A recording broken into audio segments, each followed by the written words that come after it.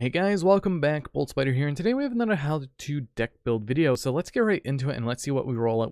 I hope we roll good today, but we'll see on that. So we get Infernoids. Infernoids is a interesting deck in my opinion because there's so many ways that you can run it. But let's get right into it. So for Infernoid, we have many different options that we can run. But the main option we're going to run today is going to be the Lair of Darkness Infernoids. And I don't want Infernity, I want Infernoid. Too many decks with the same close name. So what we're going to need for Infernoids is 2 Onuku, 2 Deviati, the 1 Saisamas, the 1 Sajet because you need it, the double Patrulia, the 1 Hamadek and the 1 Antra, and the triple Decatron, along with 1 Primus. We're going to need 3 of Tiara, which is one of the main points of the deck, triple Void Imagination, triple Void Banishment, and then for the trap, 1 Void Feast. Now, for the rest of the cards, what do we put? So, Psy-Frame, the 1 Gamma, the triple Gamma, the 1 Driver, and the 1 Omega, because this is very, very key for the deck. And also we can run the Lone Lambda for later. Now, other than that, what other cards do we fill? So we have Starving Venom, Fusion Dragon. We also have Natis, because we get to send stuff off of our Tiara, if we can. Then we have Mud Dragon of the Swamp. Not Mud Dragon. Then after that, we have other things like Zeroboros, because this gains attack out like crazy. Crusadia Equimax, because we can easily OTK with this. And then we have the Nightmares being 1 Cerebus, 1 Phoenix. Gravity Controller, because Gravity Controller is good. And the 1 Anima, because Anima is such a great card for the deck.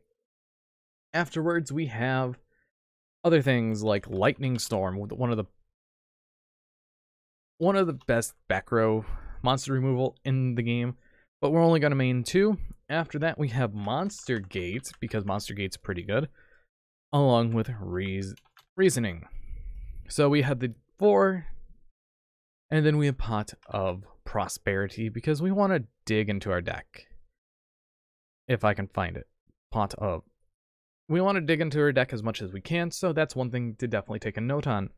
Terraforming, because terraforming is great since we're going to be running Lair of Darkness. Lair of Darkness is a staple for the deck, along with the 1 Metaverse if need be. And finally, for the last card, Super Poly, one of, as we're going to side the other 2.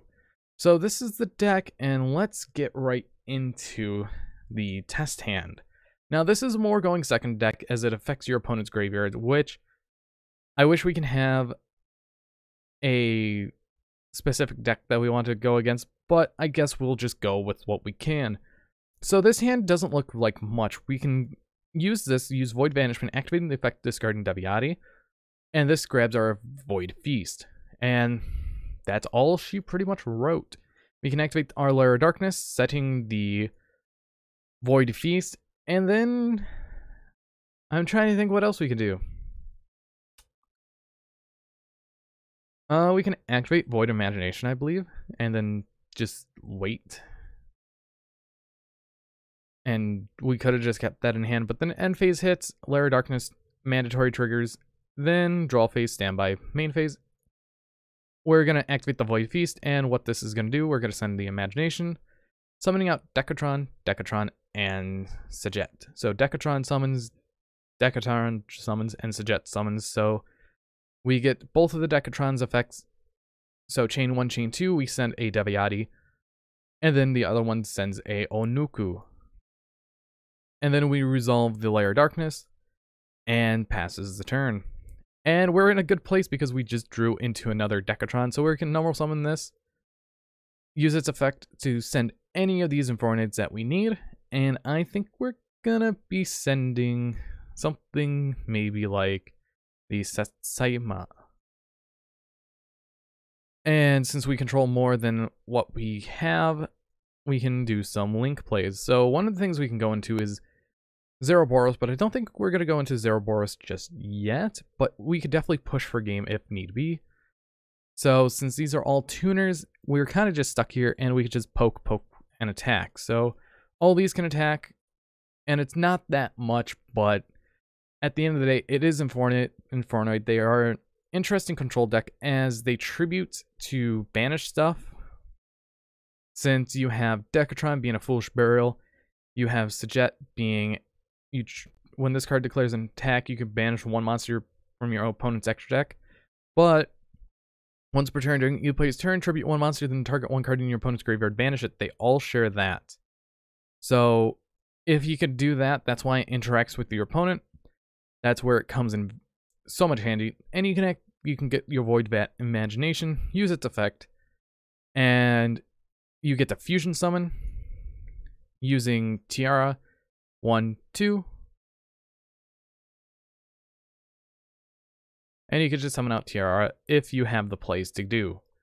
So, because with Tiara, 3 or more, each player sends 3 cards from their extra deck to the graveyard. 5 or more, each player sends the top 3 cards. 8 or more, banishes the 3 cards from the graveyard, or 10 or more, each player sends their entire hand to the graveyard. So, in this case, you're helping yourself while also hurting your opponent by them losing 3 monsters, you getting 3 monsters in the graveyard to interrupt more stuff and all of that. But Infernoids is an interesting concept deck, and I definitely enjoy it, but I don't like going against it. But anyways, I've been Bolt Spider. I hope you guys did enjoy, and see you guys in the next video.